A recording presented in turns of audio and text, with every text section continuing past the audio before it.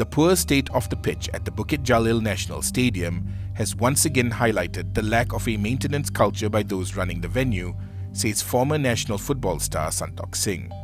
Heavy rain prior to kickoff during last week's 2023 Asian Cup qualifier between Malaysia and Bahrain quickly saw the pitch waterlogged, with stadium staff seen removing stagnant water from the field with dustpans and cardboards in a video that has gone viral on social media.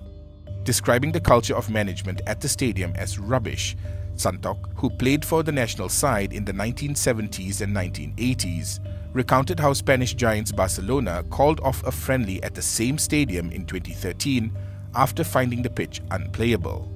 He said the venue is a national stadium and not a state stadium, adding that some state and club fields are well maintained in comparison. Santokh Singh said it is impossible to play football on a pitch like this, as shown by the viral video. On a sarcastic note, he said it would be better to buy some cows and get them to graze there. The 2013 friendly between Barcelona and a Malaysian League 11 almost did not take place when the Spanish giants refused to play at the stadium after having gone there for some training the day before the match. The Barcelona management told the press after the training session that they could not compromise the well-being of our players. The Football Association of Malaysia noted that Barcelona were unhappy that parts of the pitch were not even, with then Youth and Sports Minister Khairi Jamaluddin calling the incident an embarrassment for the country's reputation.